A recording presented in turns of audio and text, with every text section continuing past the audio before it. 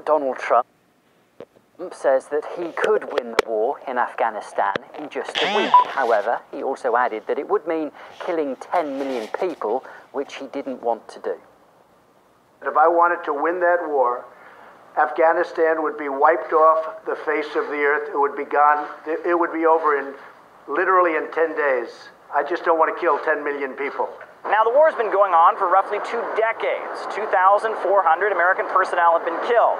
Over $1 trillion has been spent. But Donald Trump says he can walk in and save the day. Let's not forget how he defeated ISIL in no time at all. We just took over 100% caliphate. Today we have liberated virtually all of the territory from the grip of these bloodthirsty monsters. So there's ISIS, and that's what we have right now. I did more in the last 3 or 4 weeks than people have done in years. Now, he may have had some help from a few other countries. After all, the United States is not the only country involved in fighting the ISIL terrorists, but who's counting anyway?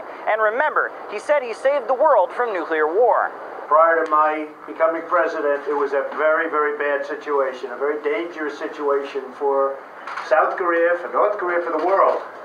And I think the relationship that we've developed has meant so much to so many people. No nuclear testing, no major missile testing, nothing like when I first got here. So now with tensions in the Strait of Hormuz, Trump says he's going to show the Islamic Republic of Iran who's boss. Only goes to show what I'm saying about Iran. Trouble, nothing but trouble.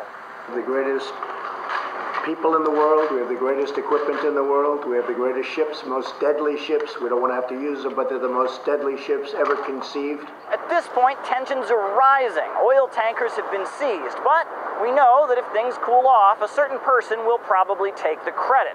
In fact, some are even pushing the idea that he's been sent by God, a kind of foul-mouthed guardian angel to protect us here on Earth.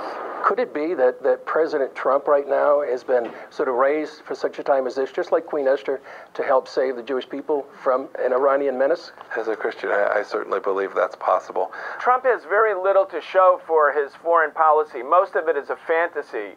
The Americans didn't defeat ISIS in Syria. The Americans couldn't make the North Koreans tremble and give up their nuclear weapons.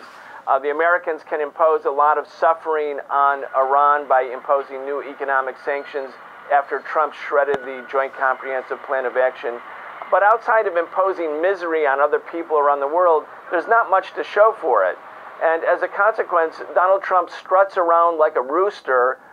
He's crowing all the time about his great power. You never know what Donald Trump's bottom line is. It's all bluster and bluff and threats. If he says one thing one day, he might change it the next day. He looks like a joke. He looks like a circus clown on the international diplomatic stage. It doesn't help Trump, and it certainly doesn't help the image of the United States. So remember, when things go right, Trump did it. And if things go wrong, well, let's just hope they don't. Caleb Maupin, RT, New York.